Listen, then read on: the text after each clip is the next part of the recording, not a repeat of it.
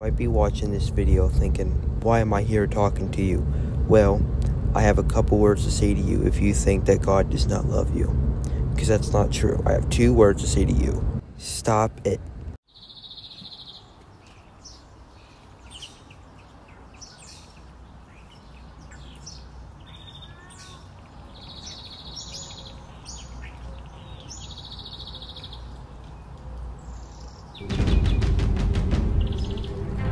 In life you will struggle. In life you will come to your wit ends.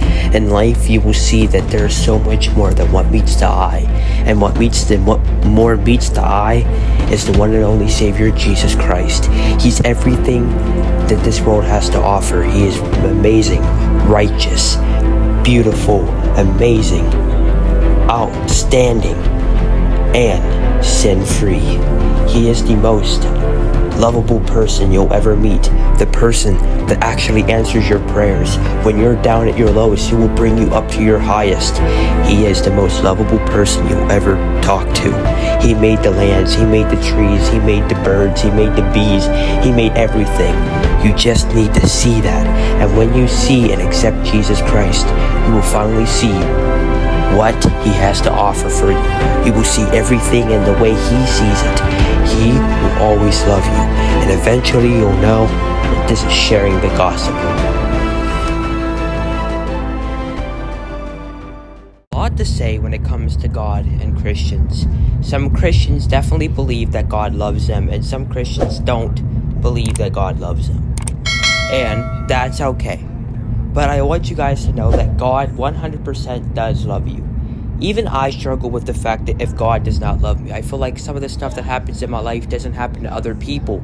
But in a way, it definitely does. Maybe not the same thing, but the exact same emotions and the exact same type of road that took them off of kind of happens to all of us. We all have our struggles. We all sin. We all watch stuff we're not supposed to. We all do stuff we aren't supposed to that would not be Christian worthy. But that doesn't make God love us any less, because we all are equally. And sometimes you have to always hit the brake in life and think about your decisions. And then once you hit that pedal button, you're back on the track. And that's kind of what God does. He makes us think about what we're doing. If once we get off track, he makes us have a break, and then we can finally get back on track to where we need to be. Because God loves us no matter who we are, no matter what we do, no matter our sins. God loves us no matter what. It is pretty difficult to, fathom that God loves us. Because, again, it's like some of us do sins that are so unforgettable to us that it's like, why would God, the creator of the planet, creator of the world, the creator of us, the person that sacrificed his life to save us, for us to be here, to be able to be sinning, but actually be forgiven? He doesn't want us to sin. So people are probably thinking, well, if we sin, then why does he love us? Because even if we were to sin, that doesn't make God hate us or love us any less. Because God loves us no matter what the circumstances. So thinking that God hates us when he doesn't, that's not true. Because God will always love us no matter what we do. We may think what we do is 10 times worse than what it is.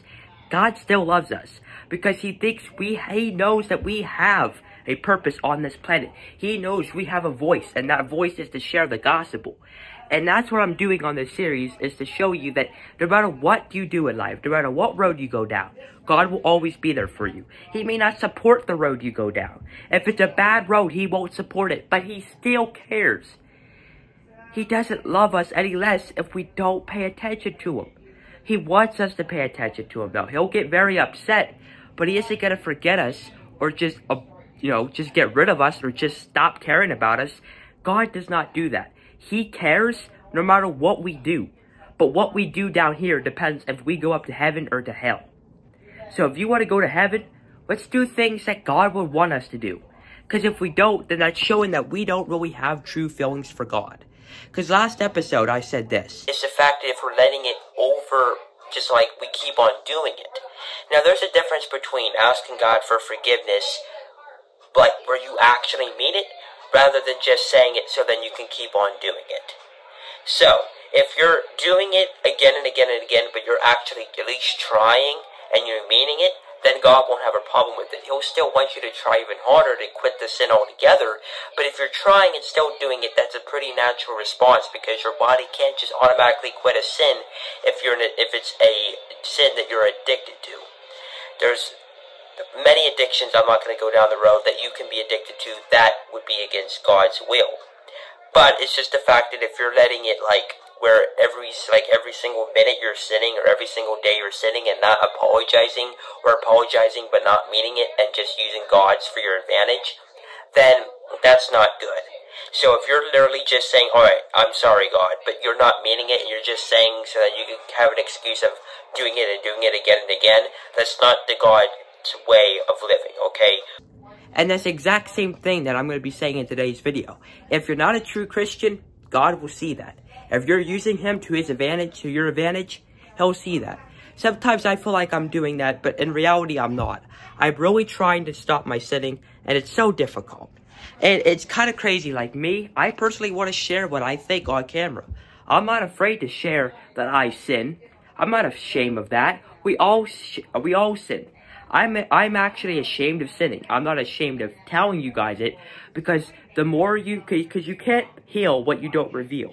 So if you reveal that you sin, you might be able to be to the next step of getting help.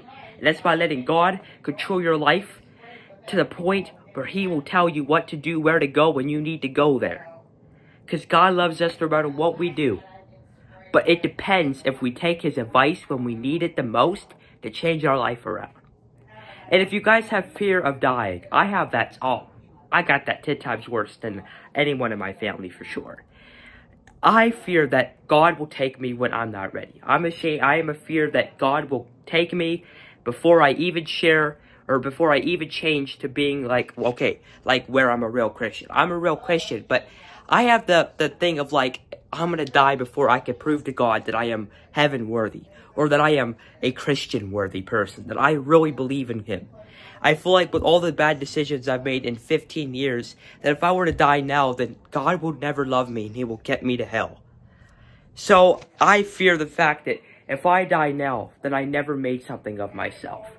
And that I will always be what kids always told me, a failure. And I fear that every day that if I die now, that I proved everybody right, that I'm a failure, that I'm nobody, that I'm someone that's not worthy of loving. And I fear that every day, that I can't be somebody if I die now. I want a future. I see a future. I want that future. So I'm going to reach out to God through this video to help me. So let me pray for you guys. Dear Heavenly Father, I pray to myself, to you, to everybody watching this video, that you put them on the right path to heaven. You put them on the right path that they belong, the right path that you see them on, the path that suits them the best. Dear Heavenly Father, I pray to you that I get the help that I need to stop sinning and to stop worrying, so that I can actually live a life of no fear, the way that you intended my life to be. No fear, the way I lived years ago before my grandfather died. I pray to you that I get to see something of myself in the future, and I get to live that life that I've always intended myself to live through your name. And for everybody else watching this video to see that you really are there for them when they feel like you aren't. It's in your name I pray. Amen. Amen, guys. Let's get to Bible verses of the day.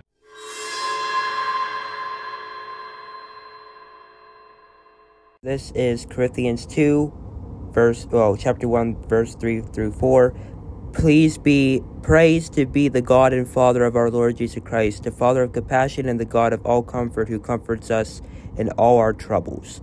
So this is just showing you he's going to be there through us and to comfort us through our trouble. John 3:16, for God so loved the world that he gave his only begotten Son, that whoever believes in him shall not perish but have everlasting life. John 1:4-16 through 19. And so we know and rely on the love God has for us. God is love. Whoever lives in love lives in God, and God in them. 1 Peter 5-7, cast all your worries on him because he cares for you. Psalms 136:26, give thanks to the God of heaven. His love endures forever. So you have to take into consideration, God loves us. No matter what we go through, God's there.